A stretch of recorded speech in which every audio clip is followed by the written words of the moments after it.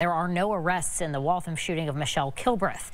That's a case that our Ike Ben-David has been following. Ike, you spoke with Kilbreth's family today. What did they have to say? The family is upset and wants justice, and they don't understand the prosecutor's decision to charge the teen in the Bristol case, but not the juvenile who shot their loved one.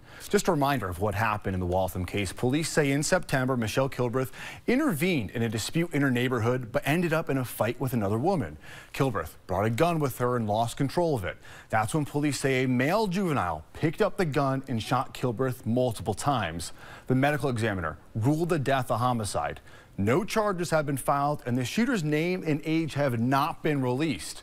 Kilbreth's family alleges the shooter is 12, 2 years younger than the 14-year-old in the Bristol case. To me, it's not a much different case. Two juveniles shot two different people. One's being charged and the other one ain't. They both picked up a loaded gun and they both shot the loaded guns.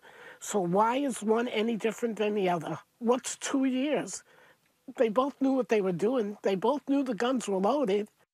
State's Attorney Eva Vecco said today the Waltham case is still under investigation. If the case ends up in family court, the proceedings will be confidential and the public won't learn what happens. In the studio, Ike Ben-David, Channel 3 News.